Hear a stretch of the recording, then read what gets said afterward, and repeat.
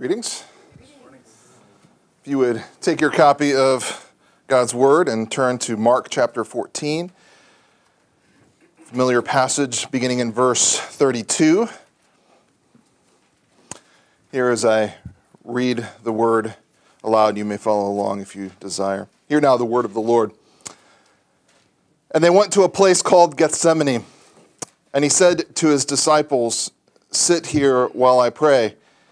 And he took with him Peter and James and John and began to be greatly distressed and troubled. And he said to them, "My soul is very sorrowful, even to death. Remain here and watch."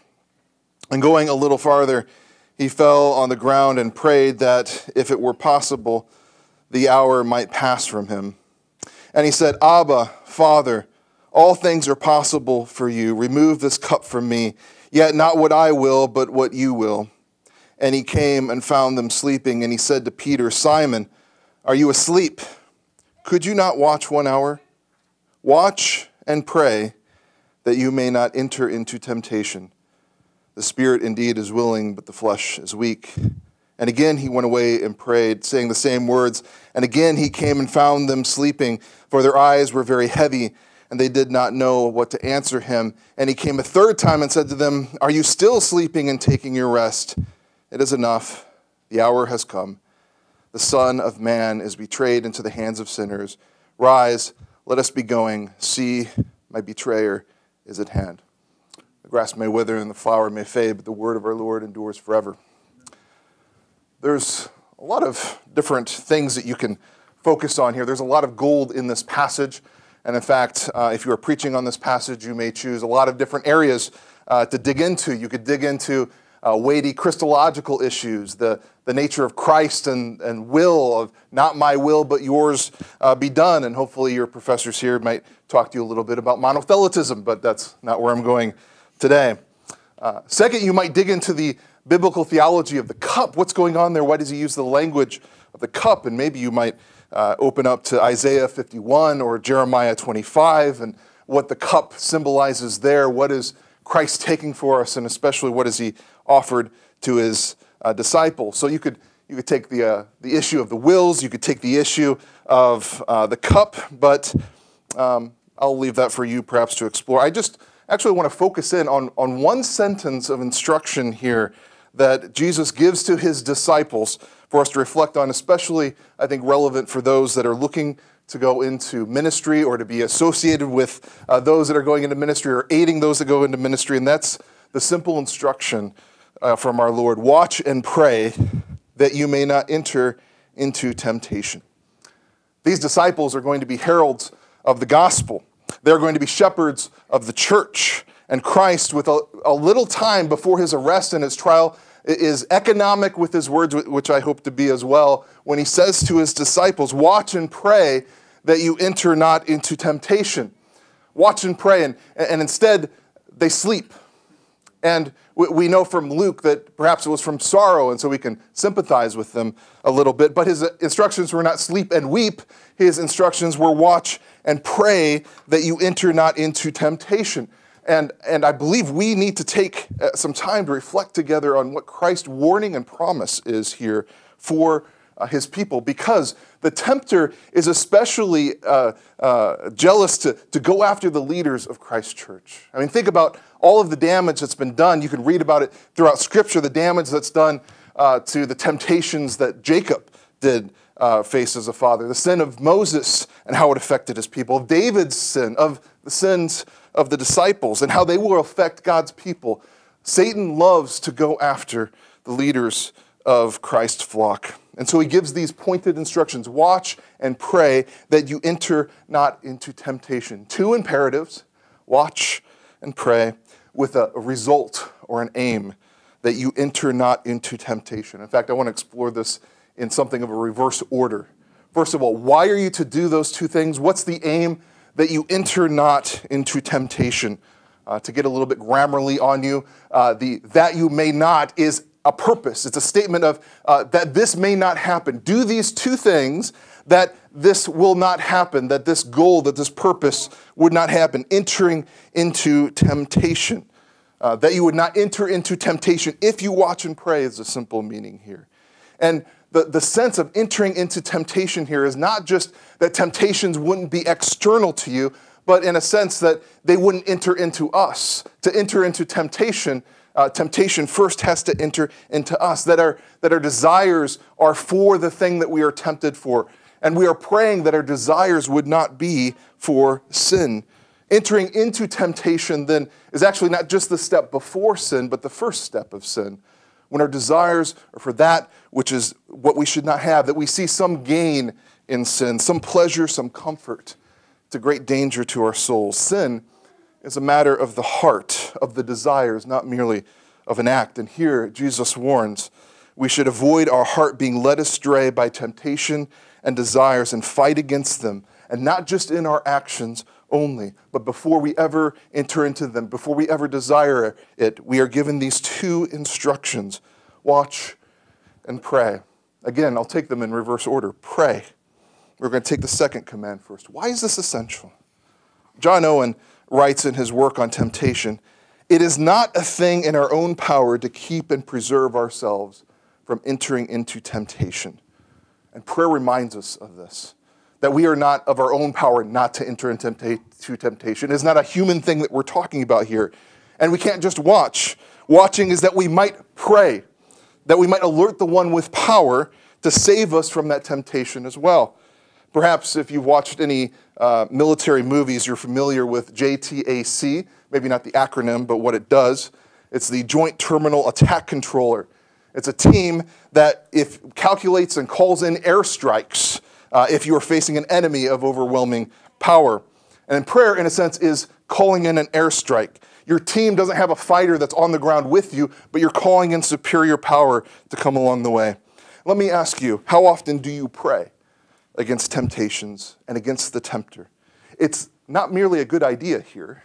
It is a command to pray against temptation. In fact, even in Luke's version of the Lord's Prayer, he said, say these words, and it's in the Lord's Prayer. Is it not, lead us not into temptation, but deliver us from evil, or in fact, the evil one? It's the same sort of temptation we're not to be led into, enter into, and we're to pray about that in the Lord's Prayer. And he's instructing us again. Remember how I taught you that before. He's not saying something new. In fact, it's part of the armor that's given in Ephesians 6, right? Part of the armor, we're told, is to be praying at all times in the Spirit with all prayer and supplication.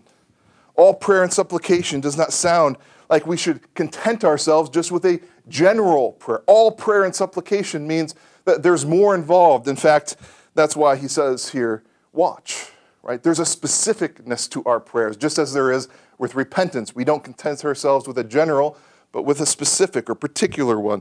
Well, watchfulness here is to be for that. What does watch mean? Well, there's a very literal sense in this case in Mark 14, right? They were in a garden with danger approaching, and they didn't even know it, right? They were to keep watch, and what happens at the end of it? He says, they're here. You were asleep. You were not watching. We are to be watchful for what may be coming towards us, what we are susceptible to, the seasons in which we particularly know about ourselves that we are tempted. We need to know ourselves enough to know that there may be times in which we are more tempted towards sin. For some of us, it's times of prosperity, right? Things are going well, and then your guard is down. For others, it's the time in which we're down. We're in grief, we're in suffering and self-pitying, and instead we run to sin instead of our comforter. It can be times of spiritual slumber and idleness. It can be times of spiritual peaks. We know ourselves, or we should know ourselves well enough to know when we especially need to be watchful for times of temptations. Brothers and sisters, I wanted us to be reminded of this instruction because so many fall when they are not watchful. And a part of our watchfulness should be to look around and notice and take heed that others have fallen. You may know people who have personally fallen, especially in ministry, that have backslidden, perhaps have lost their callings and ministries, perhaps even have walked away from the faith. I think we should know of that. I think we should watch and know that this is a temptation, but for the grace of God, go I. And we can't just say, well, they were different, right? They were a different sort of temptation that they dealt with, or they're a different sort of Presbyterian, and so they didn't have the tools available to them. No, it comes to all of us to be watching and praying. Praying realizes, but for the grace of God, I will fall. And I need to heed this warning, because there is no promise that you will not enter into temptation unless you watch and you pray. If I may have a little indulgence to say what we should be watching for, especially as many here are thinking of going into the ministry and training for the ministry, these are three that I think we really need to watch for as elders and ministers in Christ Church. Watch and pray, especially for temptations of pride. We should be humbled by our positions, not exalted in them. If you are in some area of leadership, teaching in the church or in government or in business management, but particularly as a father and as a mother, your position should humble you, not puff you up, make you realize you need help, not to make you think that you have it all together. I mean, how many news stories do we have to watch about mega church pastors and their falls from grace? Now, many of us who say, I'll never have to deal with that, I'm not going to be in a mega church. Well, to quote John Owen, he warns his fellow Puritan brothers of the temptations that may fall for us, not in the mega church, but in our studies. He warns the temptation of scholars. He writes, they set themselves up to study with all diligence day and night, a thing good in itself, but they do it that they might satisfy the thoughts and words of men wherein they delight. And so in all they do make provision for the flesh to fulfill the lusts thereof. I know a friend of mine that as I was going through seminary set himself up to be a scholar. That's all he wanted to be. And in fact, he really loved to have a paper that was published and to get a lot of praise for it. Eventually, he figured that he had graduated from the ghetto of a Christian seminary to a secular university. And when he did, he got the praise for people for questioning the Bible and its authority. Eventually, he left his unscholarly wife. He left the faith altogether, all for the praise of men, because they told him his doubts were scholarly. For others of us, it may be temptations to lie. Those temptations may lie in the very thing that we're called to do, to preach the word. We may want to preach it so that we get praise rather than challenge our hearers. We too must watch and pray that we'd be humbled by our position, not exalted in it, that we should be preaching the word of God and not the words of men. Another thing that we should look for is not merely temptations of pride, but of addiction or false comfort. Perhaps we've seen a brother that has fallen from either too much to drink or other social pressures that cause them to run to something else. I think of, in my own denomination, we had a former moderator of our General Assembly who shared very openly about how he had an injury that resulted in him taking painkillers that he then became addicted to. Then he went to them not for the pain, but for the stresses of his work. And eventually it took his pulpit. It took his position in ministry. And it scarred many of the souls of the people that he was ministering to. Satan loves to attack in places that we're not expecting. It wasn't drink. It wasn't pride. In fact, it was just these things of comfort that he thought there wasn't any kind of a wrong thing to. And there wasn't at first, but eventually the things of substance took the place of the Spirit. Be drunk not on wine, but filled with the Spirit is a warning to us to not find our comfort in something other than the Holy Spirit. So be watchful over areas of pride. Be watchful over areas of addiction. And finally, over temptations of lust.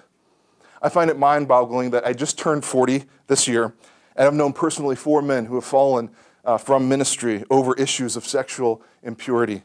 Some of which just lost their pulpits, some of which eventually the guilt and the stain of it eventually took their lives. There's temptation that is there, and it's not merely now in the shop down the street, but in the phones that we carry in our pockets, in our computers, in our homes. And it's a promise of a pleasure, but a pleasure that does not last. For a few moments of pleasure in an affair, in pornography, in lusting after a stranger and flirting with them. They all last for minutes, but the damage is for a lifetime. It rewires you in order to look at people not as your flock, but as objects. And we miss the sweet that is hidden all around with the danger and the poison. Here's how Proverbs 7 paints the temptation of lust. When much seductive speech, she persuades him. With her smooth talk, she compels him. All at once he follows her as an ox goes to the slaughter, or as a stag is caught fast and an arrow pierces its liver. As the bird rushes into the snare, he does not know that it will cost him his life. Another false comforter. Watch for temptations, but also remember, watch your position, meaning know the weight of what you do. We are speaking the word of God to God's people, and many of them look to that word as a comfort in their life. And in fact, for many of them, the flock is looking to you as a minister, as a picture of Christ to them. I remember as a hospital chaplain, there was a time in which if someone were to pass away, we were to go and we were to accompany the body. The nurse would take the body and go down to the morgue, but the chaplain was there to comfort the family. I remember this Christian family that was there that had lost their child, and there they held the body of their lifeless child as they didn't want to give up the body. And I prayed with them. I prayed with them that as God had given that child into their hands to hold for a while, that they would now entrust that child to God's arms. And when I opened my eyes from prayer, they looked at the nurse, they looked at me, and handed the body to me. Because to them, I pictured them handing their child into the arms of God. It is not a minor thing that we were entrusted with. And to think that we would throw that all away, for an addiction on the side, for an hour with a prostitute, for a little power that we can exercise over the sheep and some praise of men. We would throw that all away for that. Watch and pray, especially brothers here entering the ministry, that you enter not into temptation. The danger is real. Many bodies of elders lay along the road who did not heed this warning. But don't just watch and pray and think it's all dependent on your watching and praying. Think about Mark 14. What was happening there? The 3 disciples were sitting there, and within earshot, because they recorded the words, within earshot, they can hear what? Their Savior, their Lord, praying for them. The flesh is weak, and sometimes we fall asleep in our praying and in our watching. We fail to be watchful. But what ultimately is our salvation, is our sanctification, are these promises dependent on, not on our performance, but in fact, in the garden, the Savior praying for us. In fact, he's praying there when he says, take the cup from me, but if there isn't another way for me to save my people, then I will endure even that for my bride. We contemplate way too little the work of Christ's intercession for us. Consider this. Peter was there. What was the difference between Peter entering into temptation and falling and him not? Only one reason I can find in all of Scripture, and that's Luke 22:31 and 32. Christ said, Simon, Simon, behold, Satan demanded to have you, that he might sift you like wheat. But I have prayed for you, that your faith may not fail. And when you have turned again, strengthen your brothers. The decisive factor in Peter's perseverance was the intercession of Christ. But I've prayed for you. Hold on to that, brothers. May that keep you awake. There's no greater promise or hope that we watch and pray, but whether or not we succeed and are perfect in our watching and our praying, our hope is in the prayers of Christ. The Father will not reject the petitions of the Son. No one for whom Christ died and prayed for will be lost. Amen? Sin is crouching at the door. Its desire is for you. Watch and pray, remembering that the cost of failure is great, and the cost of that needed to be paid with Christ's blood. Watch and pray, knowing who prays for you. Let's pray. Father, at your right hand, your Son, our Savior, pleads for us. I pray that we would not be sluggish in our watchfulness, nor in our praying, that we would not enter into temptation. Keep before us the one who prays for us. Grant us gratitude in our callings and humility in our work. Amen.